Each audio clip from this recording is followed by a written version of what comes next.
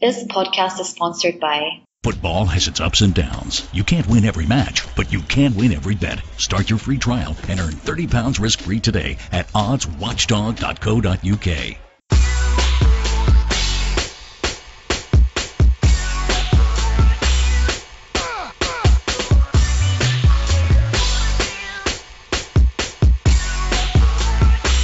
Hello and welcome to the Gooner Ramble. I'm here to introduce you to the first of our summer episodes.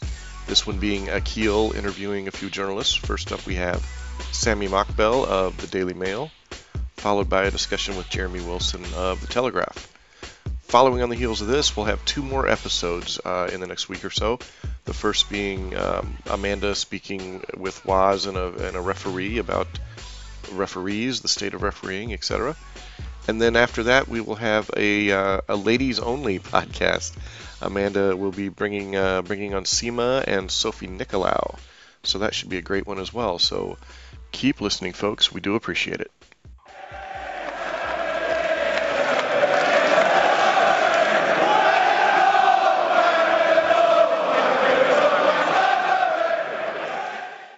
Hi, Sammy. Welcome. Akhil, how are you? Yeah, very well. How's your summer been? Been watching the under-21s? I mean, maybe it's a bad day as we're recording this thing and they've just gone out, but in general, been watching it? Yeah, I've been watching it. I think it's fair. I think Nick and I have gone out to Germany on penalties as traditionally we do, but I think it bodes well. I think there were some good performances from some of the players, and going out to penalties and against Germany is obviously a difficult way to go out, but from an Arsenal perspective, Callum Chambers played pretty well and sort of enhanced his reputation, and Tammy Abraham I think played quite well, was fairly impressive up front, so bodes well for the future. Yeah, I mean, just talking about Callum Chambers, I mean, obviously he was on loan last season. He was, it was touted to fans as he needs experience, and I think most people agreed. But I think the unexpected thing was how Rob Holding suddenly came in and just looked so accomplished, especially at the end of the season. I mean, do you think Arsenal would listen to offers for Callum Chambers, or do you think they would want to keep him, or where do you see that going? I think it's a tough one. I think when all's said and done, I think they will listen to offers, because Callum Chambers is in a position now where he needs to be playing regular football. He had that last season at Middlesbrough. He was actually quite good at Middlesbrough last season, particularly alongside Ben Gibson. Enhanced his reputation there. So I don't think he's going to want to come back to Arsenal and play a peripheral role, coming off the bench every now and then. Do you think the move to the three centre-backs, though, might slightly make him think, actually, there's another position there now, or do you think... Potentially. It depends if Arsenal sign another centre-back this summer, as I think they are looking for one. Yeah. But yeah, that could certainly change things, and I think Arsenal Wenger is very reluctant to let him go. Well, that's my understanding of the situation anyway. He still sees a player in Callum Chambers, but for one reason or another, he's not quite cut the mustard at Arsenal. Whether last season's experience with Middlesbrough will help him in pre-season when he actually returns to Arsenal this summer remains to be seen. But I'd expect Callum Chambers to potentially move on. Yeah. Okay, cool. I mean, we touched on last season a little bit there with Rob Holding, but I mean, what are your thoughts on Arsenal's season? I mean, obviously, ultimately finishing fifth, first time out of the Champions League in over 20 years, was a massive disappointment. But then, winning the FA Cup was, I guess, it was a big surprise, because if I remember looking at the odds before the semi-finals, and actually Arsenal were the fourth, so they were the outsiders. Tottenham were even slightly bigger smaller odds than Arsenal were. So, Arsenal were big outsiders there. I mean, I did put 20 quid on myself, so I had a great night that night. But I mean, how would you see Arsenal or how would you say Arsenal season went? It's a mixed bag, really. After I think your bread and butter. You have to look at it. Obviously, your bread and butter is the Premier League, and essentially it was a disappointing season. Finishing out of the top four is massive for a club like Arsenal, because they're used to being among Europe's elite year in, year out. I know the club takes a lot of stick for not getting past the last 16 stages, which is fair enough, and I think that criticism is warranted. But it is a club who's geared up for Champions League football. The Emirates Stadium is a stadium built for those massive European nights, and next season, disappointingly, obviously, they're going to be hosting Europa League football, which is a massive disappointment for the club. And the FA Cup kind of, I don't want to say papers over the cracks, because winning the FA Cup is still a big deal, and it's a massive accomplishment. But in saying that, finishing fifth, in general terms, I think it kind of means it was a disappointing season for Arsenal last season, despite winning the FA Cup. Yeah, I mean, I totally agree. I mean, I think before sort of that Everton and Man City game just before Christmas, where we lost on the road twice. I mean, we were on a massive unbeaten run. We were, I think, second in the league potentially. We'd only lost the one game, so I think to think we were going to finish fifth then was kind of just beyond belief. So yeah, I mean, what was your thoughts on that FA Cup final? Obviously, we all absolutely loved it. I mean, was there an element of surprise on how Arsenal played? I think that with the Man City semi-final, we played well, we played all right, but I don't think we completely outplayed Man City like we outplayed Chelsea in the final. I mean, was there an element of surprise, or was it a bit like Chelsea are kind of on the beach, or is that, I heard the other day someone saying that, potentially the double isn't, it's not the same as when Arsenal used to win it. I mean, what do you think? Why do you think that happened in the final? I do think there was, excuse me, there was an element of Chelsea struggling to lift themselves after winning the Premier League, because they'd won it two or three weeks prior to the cup final, and I don't care what anyone says. Once you've won the Premier League, you're bound to have a little bit of a dip in intensity, and trying to rediscover that acceleration is easier said than done. But on the same token, Arsenal I thought was absolutely superb on the day. And I remember sort of the first 20-30 minutes, they could have been out of sight. They created so many chances. Yeah. And I thought they were excellent. And it begs the question, doesn't it? Why can't Arsenal perform like that week in, week out? Why can't they find that consistency? Because if they could find that consistency, if they could produce and churn out those performances on a weekly basis, then they would, without shadow of a doubt, be challenging for the Premier League on year in, year out. But for some reason they struggle to replicate that sort of performance in the Premier League, and I think that's going to be the key for Arsene Wenger next season. I think with the Europa League, with all due respect to the tournament, and obviously winning it does offer Champions League football, but I think Europa League will take a back seat next season, and it's the vision for Arsene Wenger should be get the Premier League form back up and running, get it consistent, and qualify for the Champions League again through the league, for the following season. Yeah, I mean, you mentioned Arsene Wenger there, and of course he decided to stay on and sign a 2-year deal. I remember on the day of the cup final, the celebrations, there were some people thinking that was a bit of a farewell, the way he was coming around and waving and all that. Some people thought it was obviously, the cup will motivate him to go on. It was obviously the latter.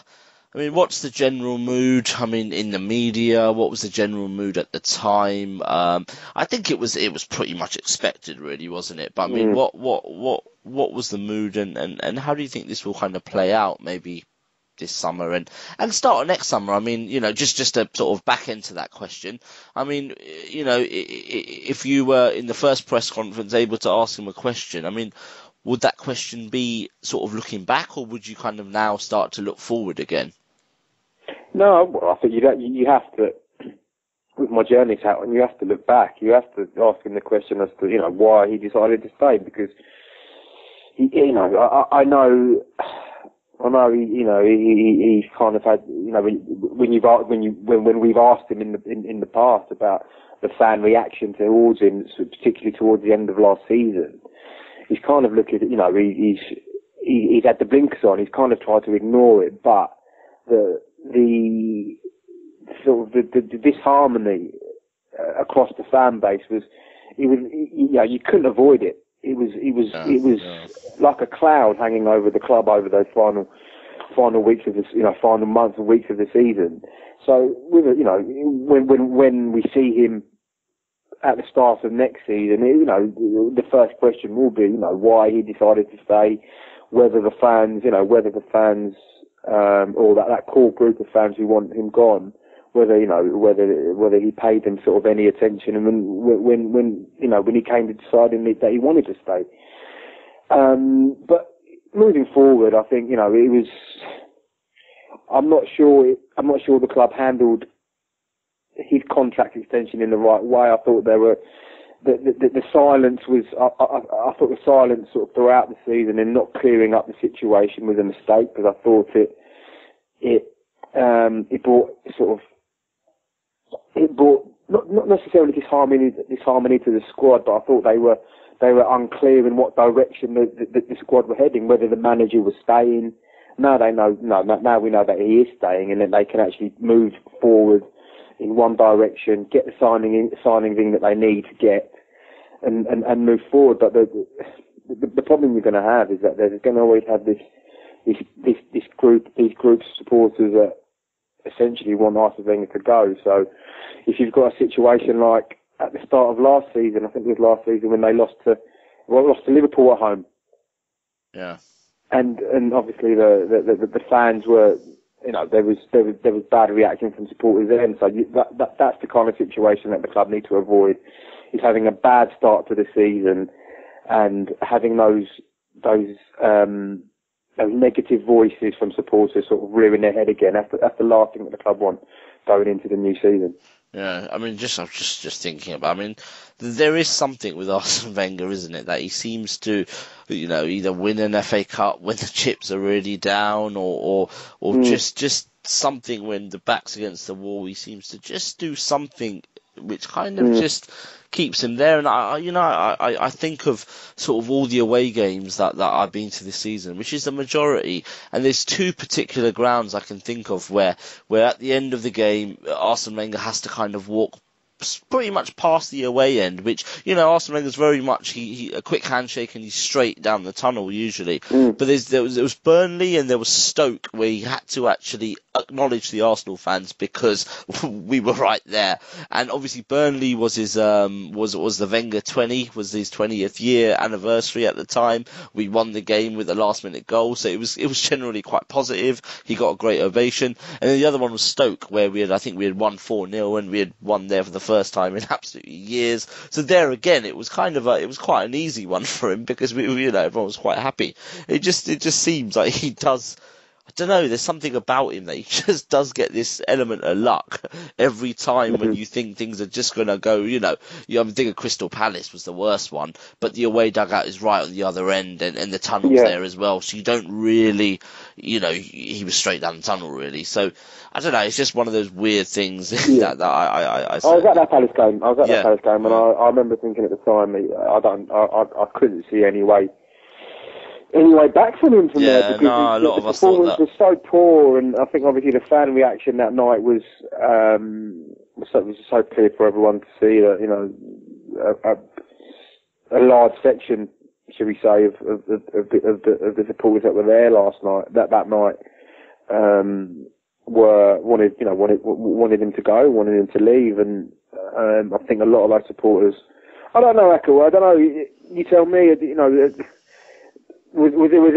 Did you feel there was an element of supporters who wanted the club to have a disappointing end to the season, in order for Wenger to go. I don't know if the bad feeling, if the ill feeling towards Wenger is that strong that you actually want your team to lose. I don't know. It's a tough one, isn't it? Because the only places where I really heard or saw that was social media or potentially a radio phone-in. I never once saw that in an away end or even the home end. So I don't know. Is it sort of that just sort of knee-jerk reaction after a game where people say that, or after a press conference, or after whatever? Is it just a quick reaction? I don't know. I certainly didn't see any evidence of that. At games, I think. At games, I think that's the important. I think that's the important thing to that's the gauge, isn't it? Social media's got its place in modern day football. It's, social media is massive in today's society. But I think, that fundamentally your supporter, your core support group are the guys that go week in, week out, that travel up and down the country, that have got season tickets, that go. And for all, largely, and obviously you know better than I do, Akhil, because you watch them most weeks. But I don't think at games there was that dissenting, sort of that massive dissenting voice. I think you had one or two, didn't you, that were anti-Wenger, but on the whole, I think they have massive respect for the manager. Yeah, I agree. I mean, there's probably more people that thought it was time for a change than there wasn't, but it was still at games. It was generally quite respectful. There were a few games, as we said, about Palace and West Brom and things like that, where it did get a little bit. But then again, it's an emotive game. It's a game full of passion. When your team's just lost, it does feel like the end of the world. So, I guess we have to see. I mean, like you, I think it's all about starting the season well for Arsenal and for Arsene Wenger, and then just kind of seeing what happens. And talking about sort of starting the season well, of course, sort of think about last season, the first game, we had a lot of players who weren't back from international duty. Hopefully that won't be as big of an issue, even though there are players like Mustafi and Sanchez, if he stays, that are away at the moment, so you think they'll come back a little bit later. But generally, how do you think Arsenal's summer is shaping up? Obviously, we've signed the left back pretty early.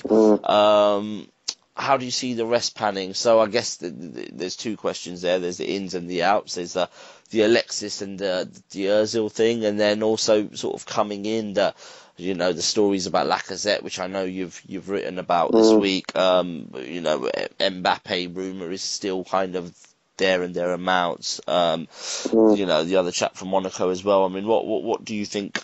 How's the summer shaping up from a transfer point of view? If I was to put money on it, I think the two major signings that they will do is Lacazette, and I think they'll do Thomas Lemar from Monaco. I think they'll be the two main pieces of business, and I think that'll be quite a good business. Lacazette in particular would be an exciting signing.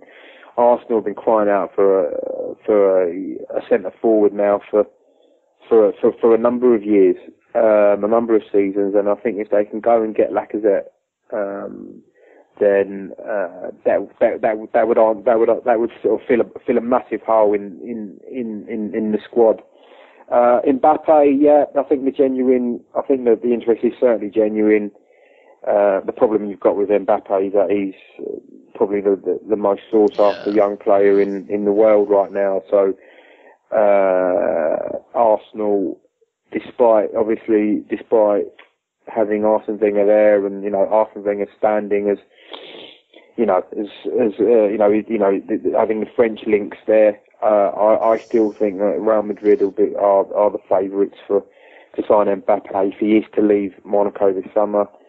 Certainly without Champions League football next season, I don't really see.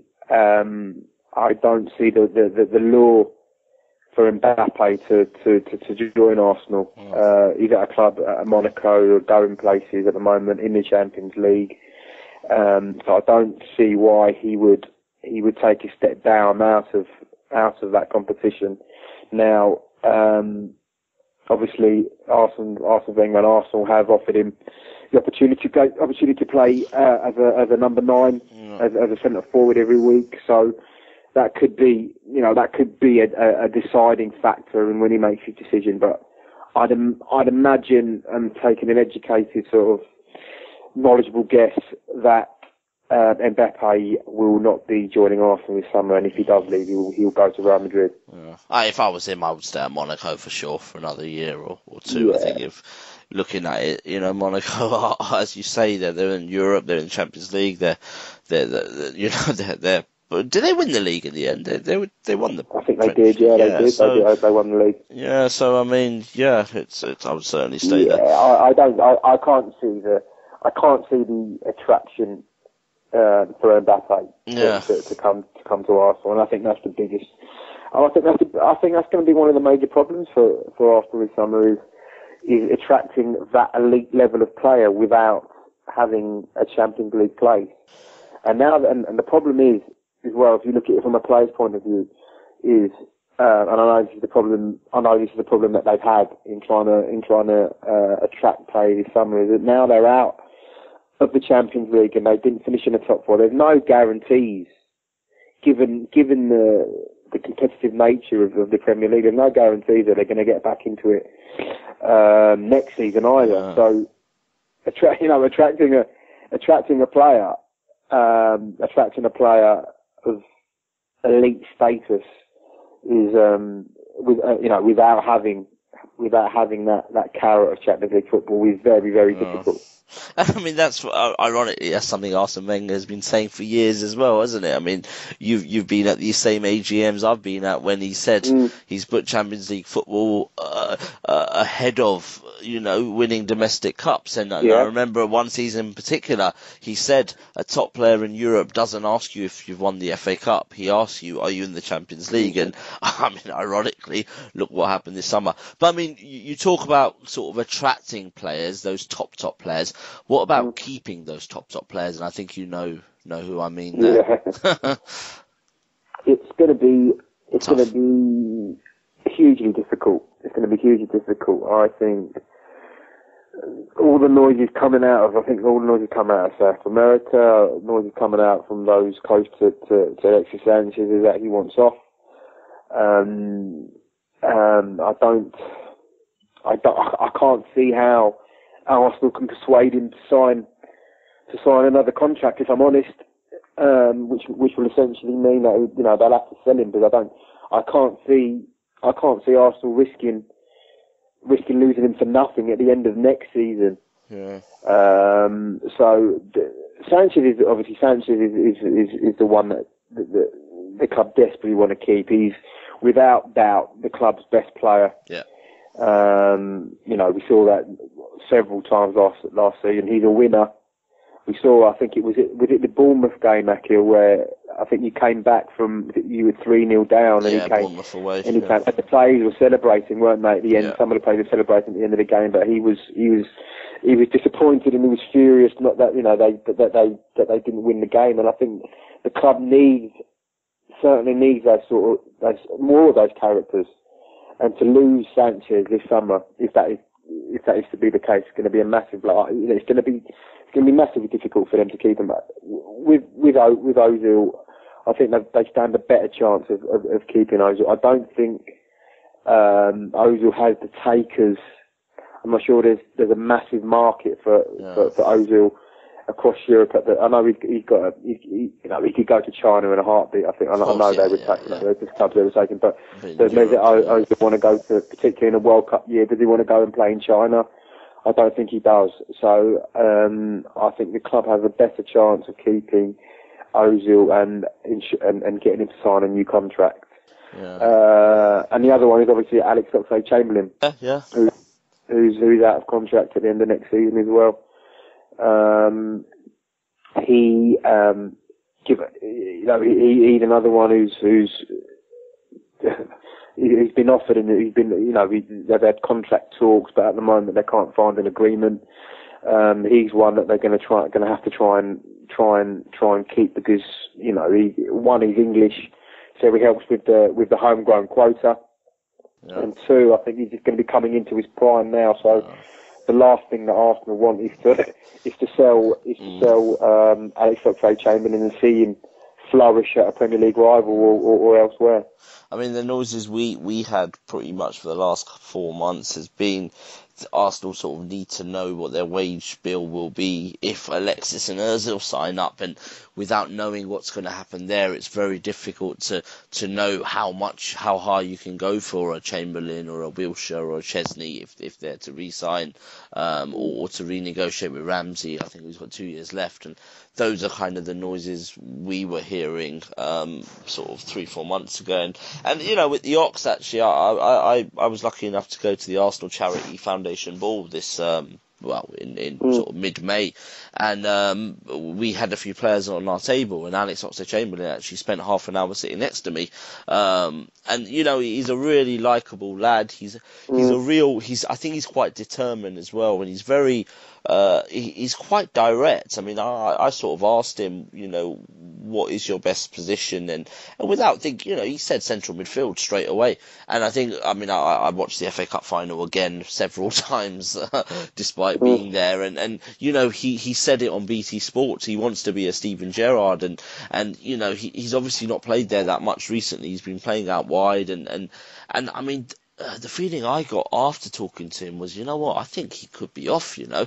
It was just something about, he just seemed a bit too determined to want to do certain things. But then talking to people after, you know, people within the club on the night, a lot of them were like, nah, he'll stay. I think he knows he kind of belongs here and things like that. But yeah, it's interesting with him. I think there's a lot of uncertainty with certainly of Oxlade-Chamberlain is my understanding that a deal for him is certainly not a given. And again, like Ozil and Sanchez, if he doesn't sign a contract, then I think the only option for the club would be to sort of listen to offers for him, because they can't afford to lose a player of that calibre, you know, and who would command a fee of at least, I'd imagine, £25 million. Yeah, absolutely. They could not afford to lose a player of that valuation for nothing next season. So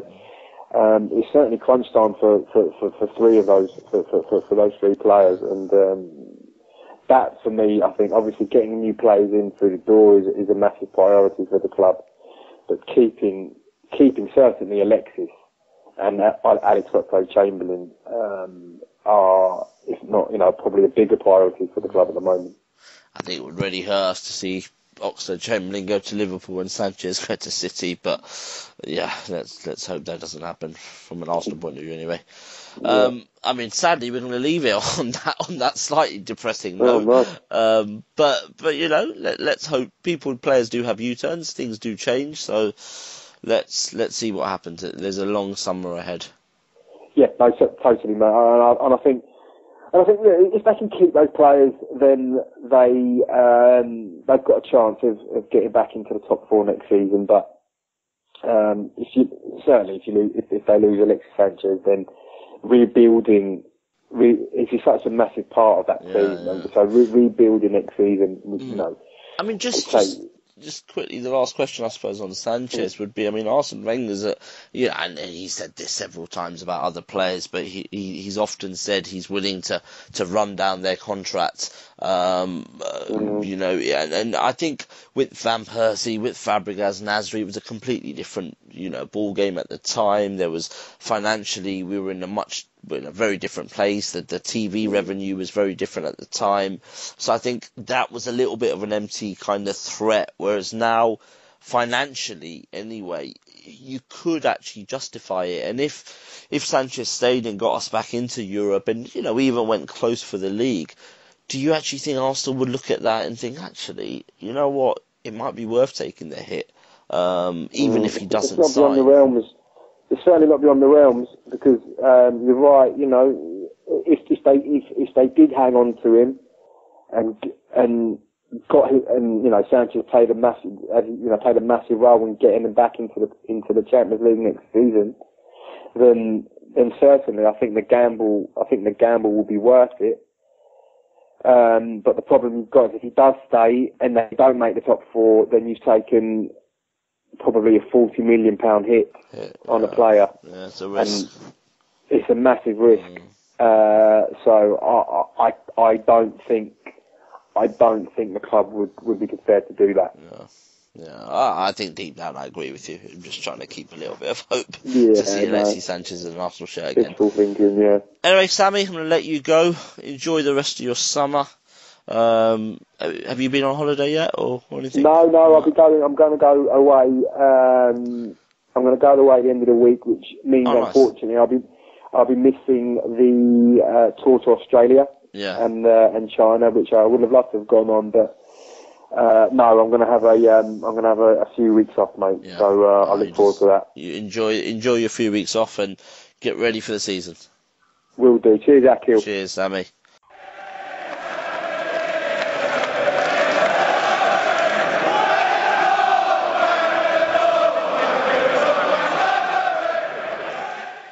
Welcome back to the podcast. I now have Jeremy Wilson from the Telegraph. Hi, Jeremy. Hi, Akhil. How's the summer been? Enjoying it? It's been it's been okay. It doesn't feel like too long until the sort of football starts. A lot of people back for pre-season. I don't know whether I think Arsenal might be next week. Most of the ones that are not on in the Confederations Cup and things, but some clubs it's back end of this week. So it's a small window when you sort of go up to the end of the internationals and everything. But I'm doing a little bit of tennis next week as well, so it makes quite a nice change. Yeah. But won't be long till the season's upon us. Yeah, absolutely. So I just want to I want to go back to was it May the 26th or 27th, whenever it was, the FA Cup final. We obviously we ended the season well. We won the semi-final, but I think hand on heart, I don't think anyone would say, we had a game where we absolutely battered a top club or we played, really, really well until, of course, the FA Cup final, where I think we can all agree Arsenal were just fantastic. I mean, firstly, where did that come from? And I guess secondly, was kind of, were the media, were people quite shocked at that performance, or was it a little bit Chelsea was slightly on the beach and the double's not worth, as much as the double used to be worth, certainly when Arsenal were winning it? What do you think? Why do you think Arsenal performed so well, and why do you think Chelsea perhaps didn't?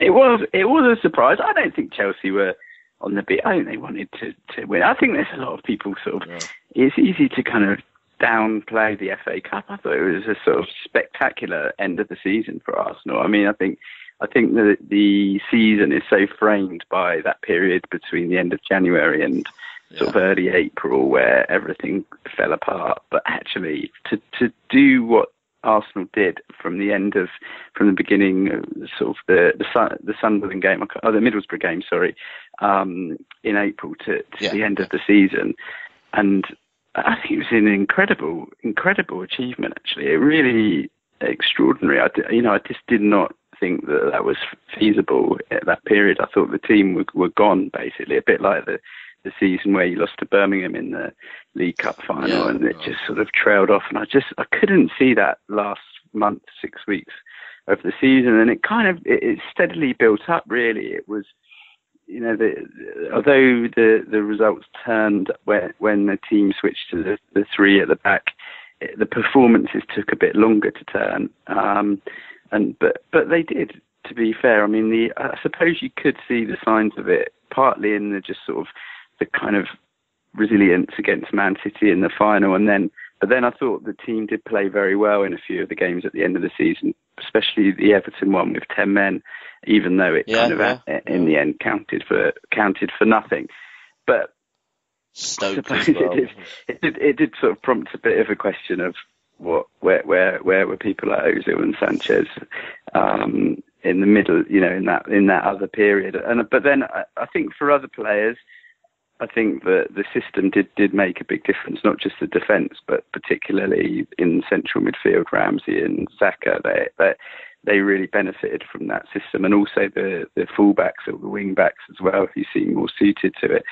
So it was a surprise, but I think after everything that had happened, I thought it was sort of quite extraordinary, really, especially given especially the side story, partly of Wenger, but even more so, really, of Mertesacker coming in for that game. I really thought it was an amazing FA Cup final, really, as a neutral, and I wouldn't sort of, I'd understand the frustrations of the season, but I think there was a lot there that Arsenal, if you're an Arsenal fan, you should be fairly sort of ecstatic about that day. I mean, you can't buy days like that very often, where you sort of perform against the odds, with all the sort of problems that there were in defence against the backdrop of the season, against the team that had been the best in the league. I mean, it was just even for a neutral, you could sense, especially with the sort of whole narrative of sort of Wenger in the season and how low everybody got. I thought it was a sort of amazing bit of sport, really, that FA Cup final. So, yes, I understand that there are wider issues to be addressed in the season, and sort of why do Arsenal always have a period in the season where they dip sufficiently to kind of destroy their chances of winning the league. But I don't buy this thing of clubs don't care about the FA Cup. I mean, you look at those two semi-finals, really intense semi-finals, Tottenham against Chelsea, and then Arsenal against Man City. Okay, some of the early rounds teams obviously fiddle around with their selection a lot more than they used to, but when you get to the sort of back end of it, I think everybody's really, really going for it. They're big games and big occasions. I mean, I think every Arsenal fan and will tell you have to kind of, when you go into a cup final like that, I think you have to forget what's happened in the league. You just wanna enjoy the day. You wanna try and win the game, and then obviously you want to celebrate all night, which is kind of what we did. So it certainly was, it was a great day for us, I think. But yeah, I mean, you mentioned him, the side story. I mean, you bang on about Per Mertesacker. I mean, what a performance! I think he's definitely earned that 1 year deal in many people's eyes at Arsenal. But the other side, amazing. I mean, exactly. No, please go on. Yeah. No, I can't.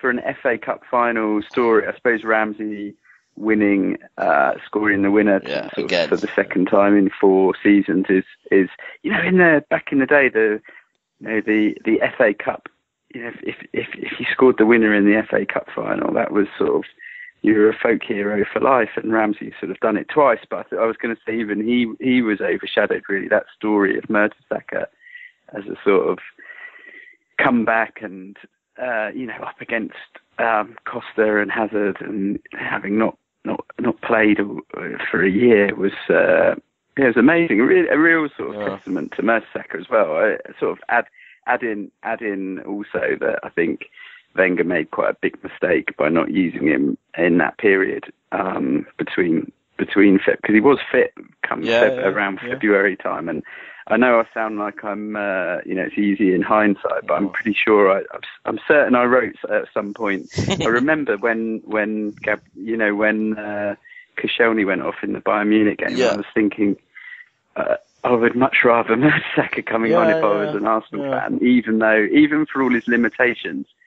I just don't think those sort of, the way that you collapsed in some of those games, I know that he can be caught for pace and all the rest of it, but I just think his sort of character and spirit could have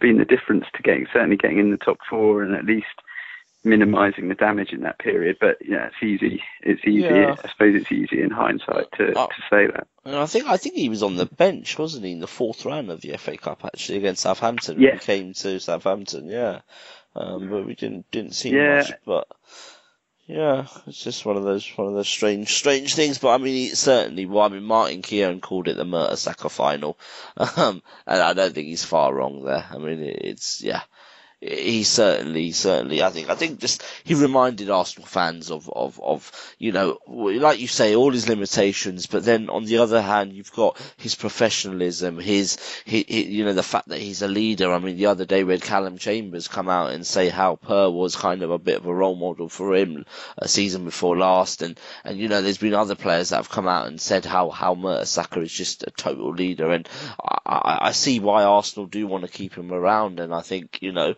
even after his playing career finishes, it would be great to keep him around because he's obviously the sort of person you want. Yeah, I think he's one.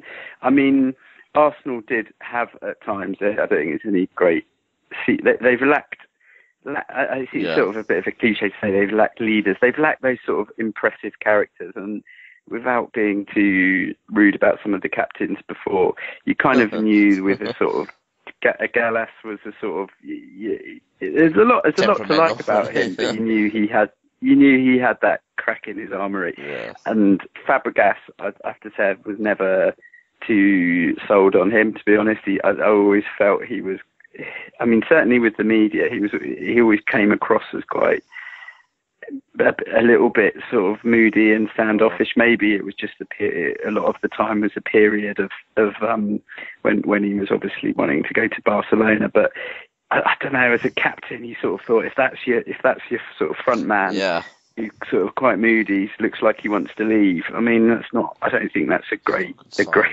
sort of. You always have players like that in a squad, but you don't really want them to be your captain if that's the way they feel. Away from the media.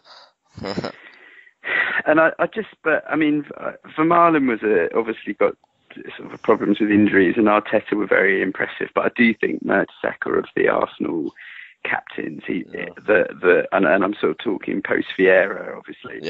He's the one where you would say you'd want him to. He has a great sort of backstory of he never expected to be a professional footballer, and he worked in a mental hospital, or hospital where people have been sectioned, I think it was, and he has a different sort of way about him than most footballers, and he's sort of very grateful for his career and very down to earth, and just a real sort of determined to make the most of everything that's sort of come his way, really. Okay, just sort of moving on to this summer. We've obviously signed a left back. We're obviously, there's rumours around Lacazette, Mbappe, Lamar at Monaco, and then there's obviously the question we've all been asking around sort of Mesut Ozil, Alexis Sanchez, and now Alex Oxlade-Chamberlain has crept into that conversation too. I mean, you've written a little bit about it. What are your thoughts around sort of the ins and outs at Arsenal, and how do you see that sort of panning out? It's a big, I can't really remember a summer. There's obviously the summers where you had the obvious issue over certain players. The sort of, we mentioned Fabregas and Nasri, and then the following year, I think it was with Van Persie. You had summers where there was 2 or 3 where there was a bit of a question mark. But I don't think I can ever remember a summer where there's so many players where you think, I wonder what's gonna happen. So there's a lot of potential upheaval in ins and outs. I mean, and quite hard to predict. And obviously it's all interlinked because every decision impacts on another decision, and it's the end result is to have a cohesive squad. So it's hard to be too sure exactly what will happen because outs and ins sort of depend on each other to some extent. So I mean, at a distance, I think Sanchez is likely to leave. I think Ozil is still not signing a contract, but there's less options, so maybe he will stay, or maybe even go into the final year of his contract if he's still not happy with the contract that's on the table. Oxlade-Chamberlain situation. I mean, there were murmurs throughout the second half of the season, and I don't think it was a great secret that he was not sure about his future, but it seems to have really blown up in the last week or two, and you don't know whether maybe it's just a standoff and part of the negotiation and a bit of posturing on both sides. But there were talks at the end of the season that supposedly went quite well. Then since then, Oxlade-Chamberlain's been on holiday, and the offer that he's had, I don't think they feel like it's a realistic offer to where, they don't feel like it's a sort of an offer that suggests Arsenal are that serious about keeping him. Now, whether it's a sort of opening gambit and that will just play out remains to be seen. But at the moment, there's a standoff, and the sense you get from both sides is that he could well leave.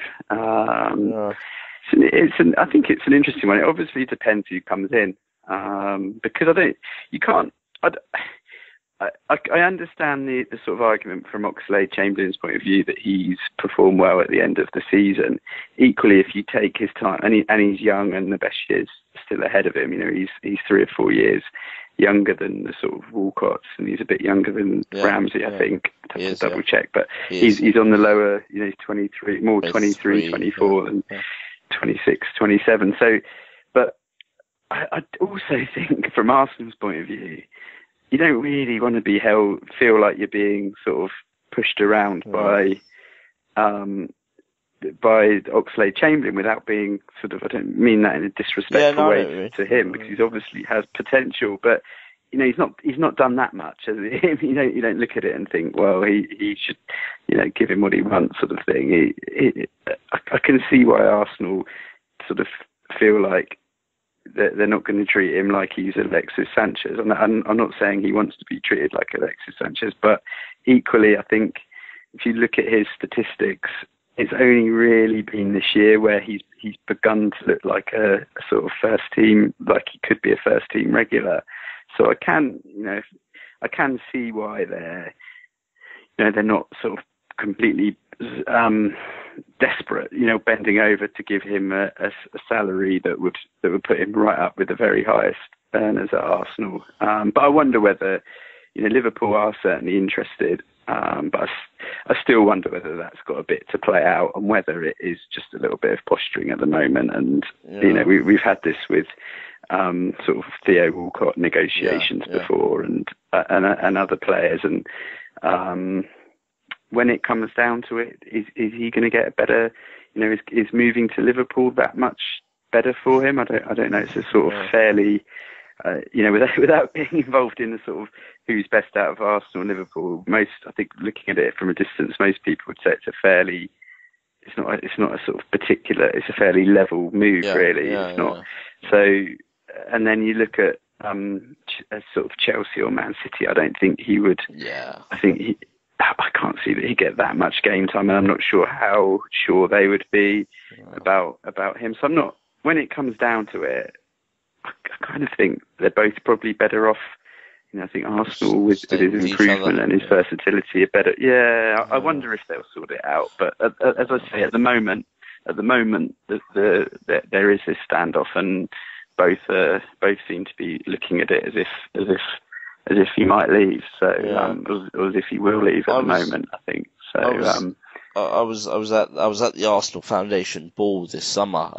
In May. I was talking to Sami about this actually in part one of the pod. But I was lucky enough to sit next to him for about 20-25 minutes, and I completely hogged him and asked him loads of questions about football and stuff like that. And one thing is he's a very interesting guy, and he's a very intelligent guy, and there was things that he was telling me, like he's worked on his game where in previous years he used to say that I always used to think I need to get to the bar line and put a ball in, whereas now I've realised that I don't need to always beat a man, just a yard of space, half a yard of space, and I can get that ball in. And I think he was talking about like the Monreal goal or Giroud's header at Old Trafford when he put Marcus Rashford on his arse. But for me, I thought the FA Cup was quite a big thing, and this was a few days before the Everton game, and he told us he was fit for the cup final. He told us he wasn't going to be in the squad for the Everton game, but you got the sense that he really wanted to play in that cup final. And for me, I went away thinking, okay, you know what? If he doesn't play in that cup final, then I do fear for the future, like his future here, because I think that could just slightly push him over the edge. And obviously in the end, there was no real decision to be made because of the injuries and stuff. He played anyway, but I think it would have been very interesting if we hadn't had lost, or if Koscielny or if Mustafi was fit or Gibbs was fit, what would have happened there. But I kind of agree with you there, that I just think that there isn't much difference between Arsenal and Liverpool. Liverpool are in the Champions League, but obviously that can change again in the following season and stuff like that. So, I do hope he stays. But I mean, with the question to that this was something touted about 3 or 4 months ago, but are Arsenal sort of hanging around to know if Alexis and Mesut Ozil are going to stay? And if they are, how much they're actually going to have to pay them? Because obviously there is a slight cap in how much you can increase your wages and things like that, unless you can prove extra income, which in Arsenal's case it will be quite flat this year, and not being in the Champions League means it's quite flat. Do you think there's an element of they've had to wait on players like Chamberlain and even like Wilshere and players like that because they're waiting for the big two? And then that leads me on to the question about the big two, Alexis and Sanchez, Alexis and Ozil, sorry. I mean, you've kind of mentioned that your gut instinct is Sanchez will go, and I think most Arsenal fans now think that as well. But at the same time, it seems like there's only one club really now in for him, and that's Manchester City. So how do you see that going? So I realise I've asked you about 6 questions in one there. Well, the wages thing I think is interesting. I mean, Arsenal would certainly say that they're obviously across all of this, and it's not an issue of not having money. It's just an issue of they have to balance it. But this rule, basically, the rule is that you can't the maximum you can increase your wage bill if you're already over a certain level, and if you're already increased it by a certain amount since 2012, is 7 million per year. And that is a lot more of but that's 7 million of TV money, if that makes sense. So if you've got other income, you can increase it by more. Now that's more of a problem to Arsenal than the other top clubs for different reasons. In Manchester United's case, it's because their commercial revenues have sort of increased so much that they're able to sort of supplement that 7 million with commercial money. And in Chelsea and Manchester City's case, it's because their wage bill has actually been quite static since 2012. Even I think Manchester City's has dropped a little bit because basically they had their huge splurges before 2012, whereas Arsenal have actually, their spending relatively has been accelerated in the last few years. So I know it's a bit of a complicated question, sort of thing to explain, basically Arsenal have to be a bit more careful than their main rivals about increasing their wage bill this summer. I don't think it will be a huge problem because of the outs, but it is a factor because if Sanchez and Ozil were to stay, they would obviously take care of an increase that would probably more than cover that amount. That would mean they'd have to move players, particularly if they wanted to add another sort of top signing. But the thing that helps them in that regard is there is quite a lot of, there is 6 or 7 players you could sort of almost instantly name that you would think that they will get off the wage bill this summer if they can find sort of homes for them. So I think it is a bit of a question. And also, I suppose, as you said, the most likely outcome is that both of them won't stay, that at least one of them will go. So Sanchez is an interesting one because obviously Arsenal would rather he went abroad, and Bayern Munich and PSG was making some running earlier in the year, but Bayern seemed the most likely club from abroad. But I think it would be difficult, especially if Ozil hasn't signed and they have got a firm offer for Sanchez, and even if it's from Manchester City, I think it'd be hard to risk losing both of them for nothing next year. So as much as Arsenal might not want him to go to a rival, I think if they got to the end of, or got to August, and they hadn't he hadn't signed his contract, and he was set on an English club, a bit like with Van Persie, then I'm not sure that Arsenal will be able to do a huge amount about it if the offer is big enough. Basically, obviously they'll say no if it's a sort of fairly sort of light offer for what they think Sanchez is worth. They'd rather take the hit if it's not a big, but you'd presume a City or a Chelsea would come in with a high enough bid. So I do sort of think that probably Sanchez holds most of the cards, as Van Persie did a few years ago. Yeah, I mean, do you think genuinely Arsenal would let one of them at least run their contract down with the risk of them going on a free? I mean, obviously it's slightly different to the Van Persie Fabregas time, or Nasri rather time, because, you know, financially things have changed, TV revenues and all that sort of stuff. But, I mean, would Arsenal actually let either of them run their contract down? I mean, it was a question I asked Sami that. I don't think they would if they had a decent offer. But if, say, no one's come in, say, I think Sanchez, they will get offers sort of 30 or 40, maybe even more if there's more than one club involved.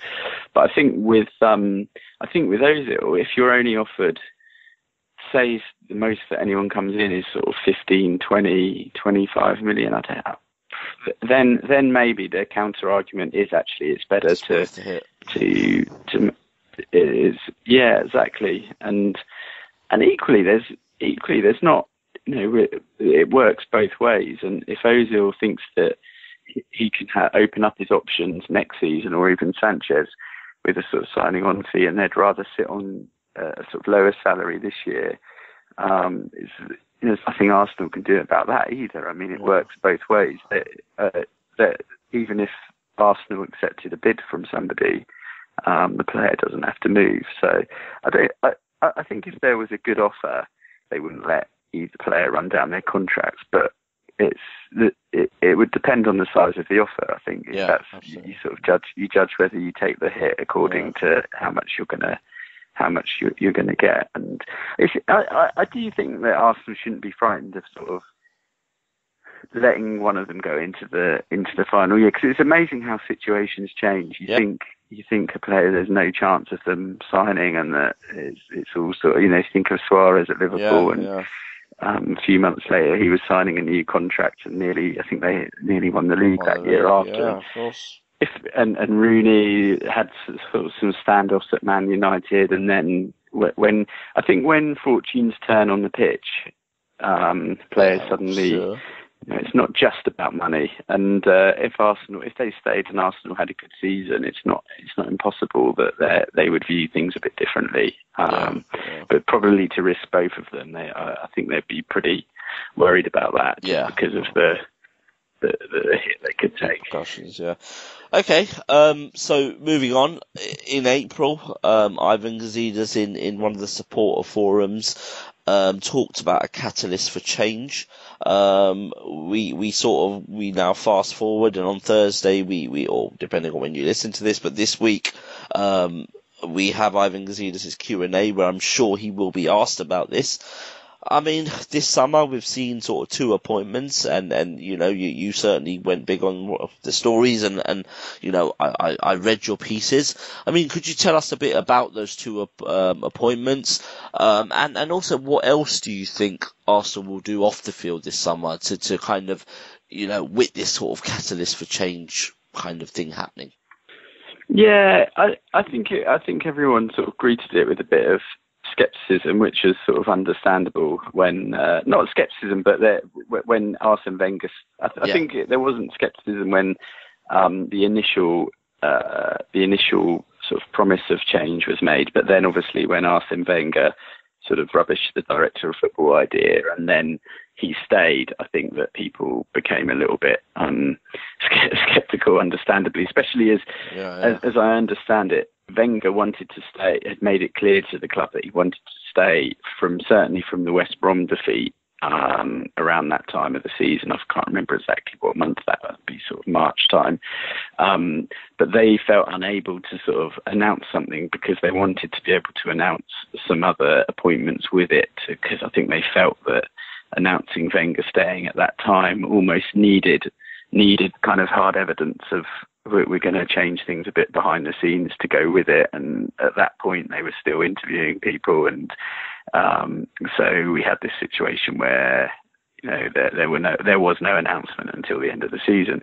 So, but I mean, I must say, although Wenger sounded off about the director of football thing and knew what he was doing and sort of mocked the idea a little bit, and there was obviously a degree of tension between him and Ivan Gazidis about the sort of nature of what changes would be made. I never felt like it was I think you sort of have to, because a lot of people at that point sort of said, well, either Gazidis or Wenger has to go, it's unsustainable.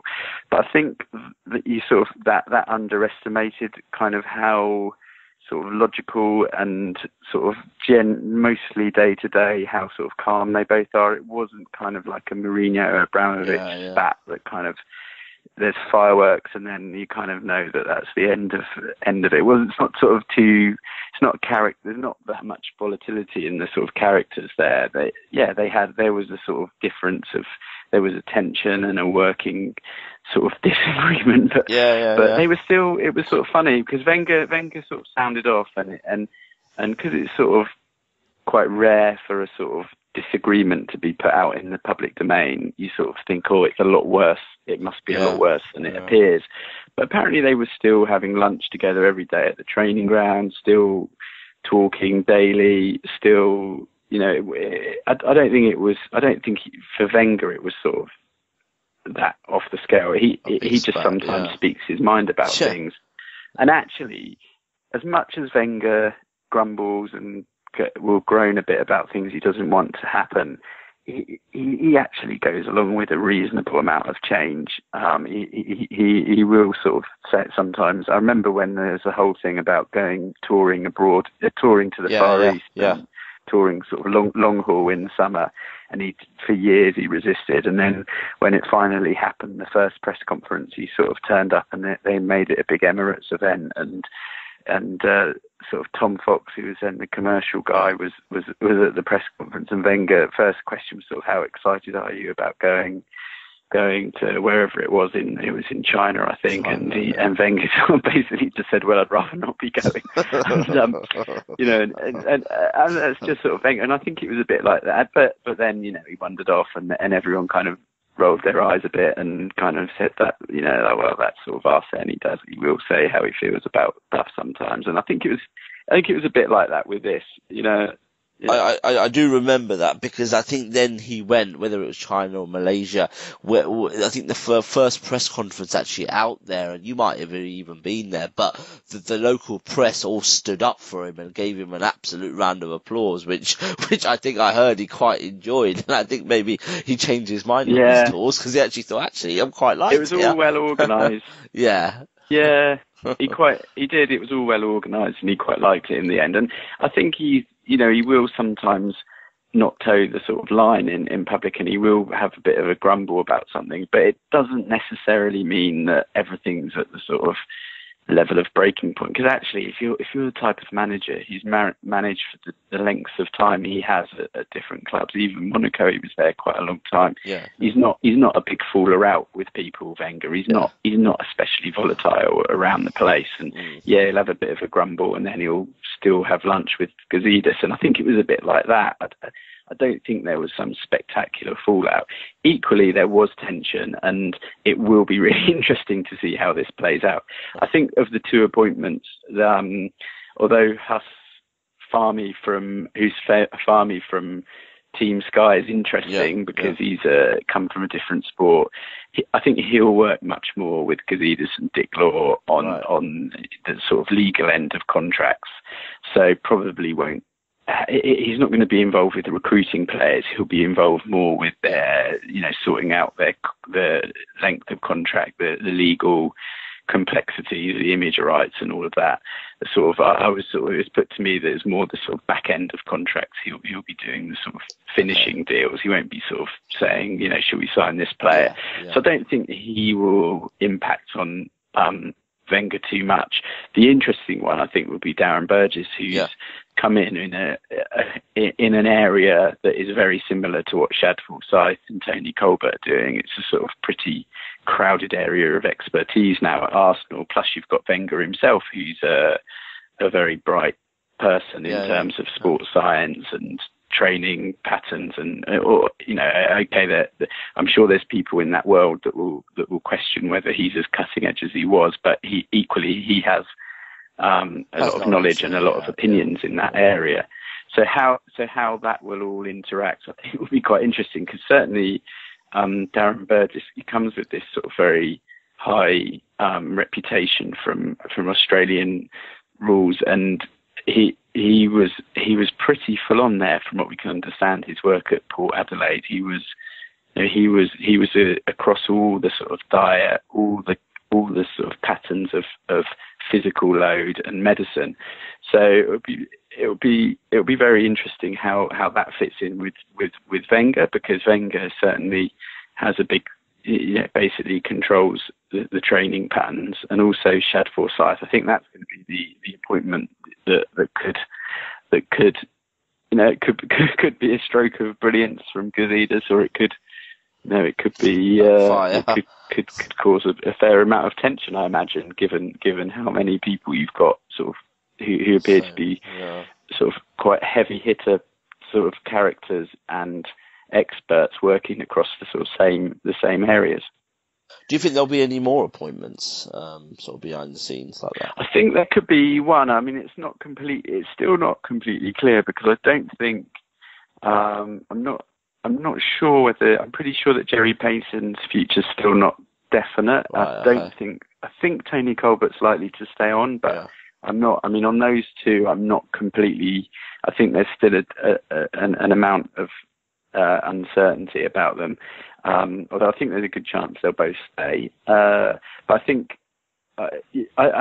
sort of to complete the kind of triangle of people that have come in, you would think there'll be someone who will be more on the sort of talent ID recruitment side of things. That's sort of the hole in what's been what's been appointed so far. A kind of Paul Mitchell did a brilliant job at Southampton and then Tottenham. A character like that who's a real expert in the sort of identification and assessment of players. I know Arsenal have got stat DNA and have got people working on that, but that sort of, to me, is the off-field position that's sort of not that's not sort of that I think there still could be some change. And certainly the understanding we have is that there is likely to be at least one more appointment, but exactly who and what, I don't know.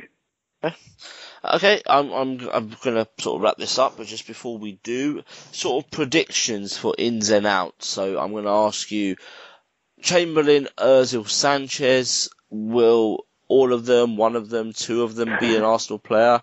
And, from the players we're linked with, the Lacazettes, Mbappe seems a bit ambitious, the Lamars, who do you see kind of coming in? And don't worry, we're not going to hold you to this. And if the opposite happens, we won't come and find you or anything like that. Yeah. Just a prediction. That's okay. I'll make some guesses. They are guesses, because situations change, and it's amazing how situations evolve. Absolutely. So, but anyway, I think Sanchez will probably go, and I think Ozil and Oxlade-Chamberlain, despite a lot of talking and uncertainty, may both end up staying. Ins, I think Lacazette looks the most likely, and he would be a straightforward replacement in a way for Sanchez in terms of type of player he is. But I wonder if Giroud might leave as well, so that might mean still one more attacking player. I wonder Monaco, if Mbappe goes, maybe it's harder for them to sell another one of their players. So, I think there's a deal to be done with Mahrez as well. I think he'd be very keen to come. So I think Lacazette for Sanchez, and then Giroud sort of 50-50, and then if he goes, perhaps Mahrez or something like that. I think that's Arsenal are linked with Thomas Lemar, but I think Mahrez seems like he's a backup, full-back option, which, as you say, is it could be quite easy. The three priorities. The three priorities were Mbappe, Lemar, Lacazette in any order. Obviously, Mbappe was the most ambitious. But in fairness to Wenger, he certainly got himself. He certainly got himself.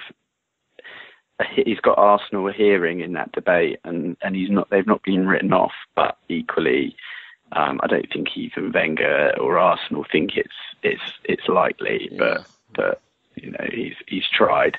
Yeah. And you never know with those sort of situations. It's you know, he tried to get Ozil when he left Schalke, and it turned out he got him 2 or 3 years later. And you know, you never know if he does leave and go to Real Madrid and it doesn't work out. You know, you never know when time invested in a player could pay off. You know, maybe he'll just go from strength to strength, and that would be that. But you know, you never know. So, but they were the ones. But I just think I don't know whether Lamar will go or Lamar will go if Mbappe goes. So I think he might depend a bit on that.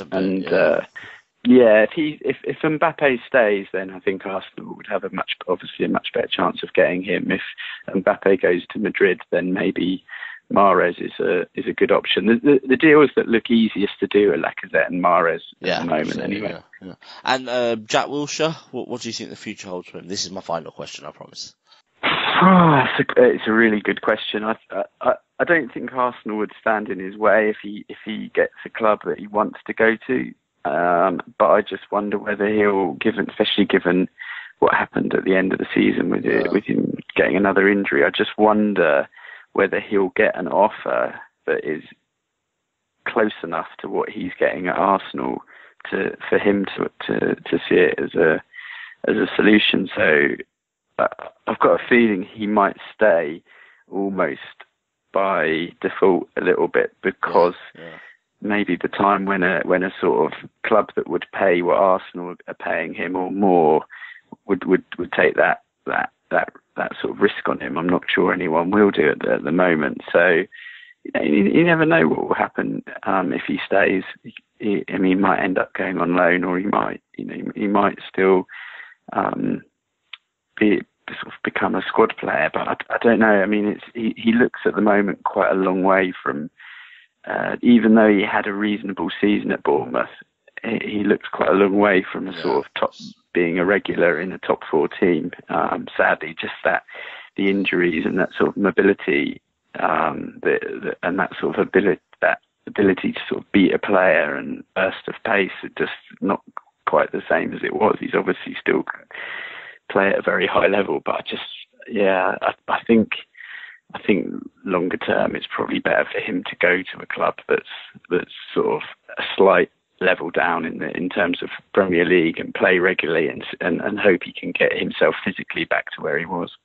Yeah, no, certainly. I think the Wilshere thing is certainly there's a lot of sentiment and things there with Arsenal fans just because of his history and how long he's kind of been at the club. So yeah, I think that's an interesting one. It seems like that's kind of one to be sorted maybe at the end of the summer rather than sort of sooner. So we shall see. But Jeremy, might depend a bit on pre-season. Yeah.